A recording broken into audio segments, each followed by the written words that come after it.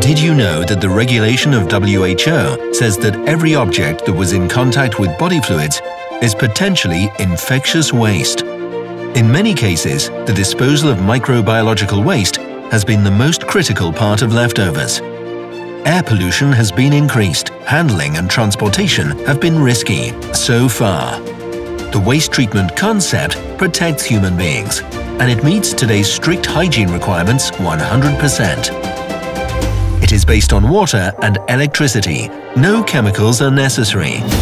Instead of risking infections by transporting hazardous waste, the solution is clean, technical, and the highest safety standard on site. The solution is called sinTion. But how does it work? Bandages, infusion tubes, and all other contaminated materials go into the orange bag. Needles, as requested by law, into the yellow box. The transport cart collects the garbage from the hospital departments.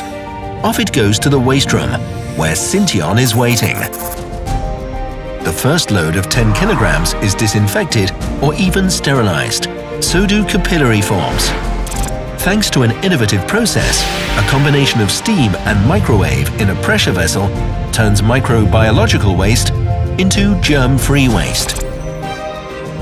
For highest efficiency, the concept sinTion includes shredTion. This device shreds the waste into tiny pieces. The result? General leftovers for further utilization. Every day, one sinTion unit takes care of 250 kilograms of waste, and it only takes 20 minutes per cycle. Approved and certified by world-leading institutes of hygiene, sinTion has been providing many healthcare facilities since 1995.